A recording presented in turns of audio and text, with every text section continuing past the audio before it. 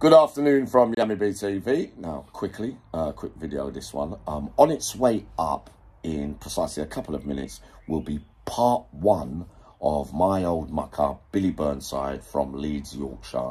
His life story going up there any second now. A question has been asked for quite some time, or rumours, or Billy tells me it was in Lenny Maclean's book. I haven't read it.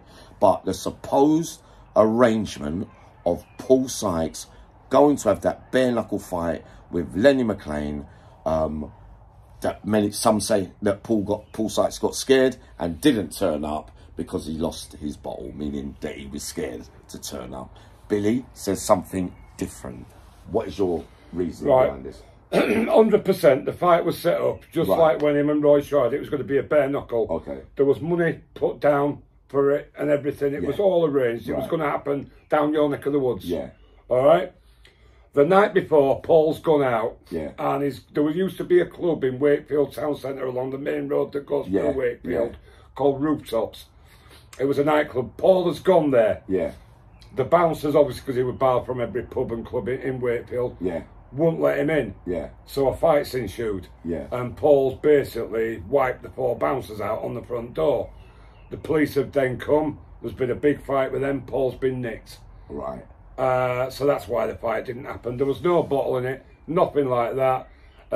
Paul never bottled from anybody in his prime. I mean, you know, you get a lot of these people that go on with this. I mean, I wasn't close to Paul. Yeah. I knew him. He knew me. We knew each other at Speedster when we saw each other. Yeah. We knew each other's dead, but we weren't close friends, you know. Yeah. But we knew who each other was. And you could find out things about each other from the same of course. Of course, Yummy, yeah. Now, at the end of the day, mate, you know, you get a lot of people going on saying, oh, Paul Sykes bottled it, and Paul Sykes this. Listen, they're all saying all this when the man's dead, in there to defend himself. Yeah. But yet, these people that spoke about in books by the likes of Lenny Maclean and Roy Shaw, Paul Sykes were. Yeah. I mean, I know for the fact Paul Sykes beat Roy Shaw twice in a fight. He's a bigger man. 100%. He did not bottle it. Against Lenny Maclean. No, he got nicked. That's a fact. So he was actually in custody. Maybe some of you know this already. Uncle Yummy doesn't know, right?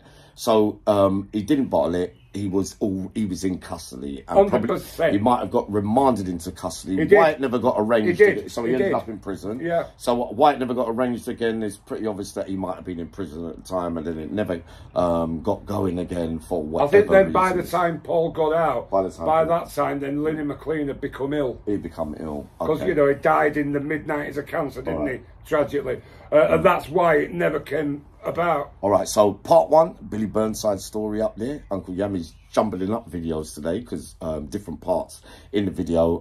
I've forgotten how to do. We got part 2 coming up tonight, rather, sorry. Billy's time in Broadmoor with Ronnie Cray, Peter Sutcliffe, etc., etc. So that bit's coming up in a little bit as a part 2 plus some other stories on their own. So we're going to have a half hour of dynamite after part 1 sorts itself out. So that's the clarification coming down here from Yorkshire about Lenny Maclean and Paul Sykes. Rest in peace to both of them. See you soon.